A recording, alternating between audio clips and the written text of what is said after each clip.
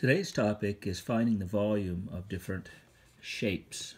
Volume is the amount that you could put inside the shape, and we have to go to our formula sheet. On the bottom of one sheet are all kinds of volume formulas, and on the other sheet there's volume right across. Some of these are the same as on the other sheet.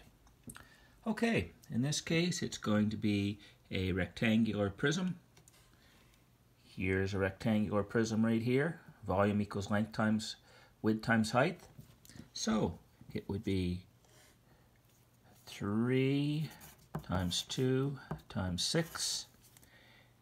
That would be 36 centimeters cubed. Our answer has a cube because it's a three-dimensional image. The next one we'll do is a cylinder.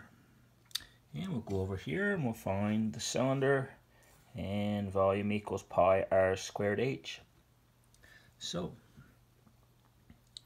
pi is 3.14, r is 3, and h is 8. So we have to use our bed mass, order of operations, and do the exponent first. So 9 times 8 times 3.14, and we put that in our calculator. It's 226.08. Again, centimeters and cube. Hope that helps. Good luck.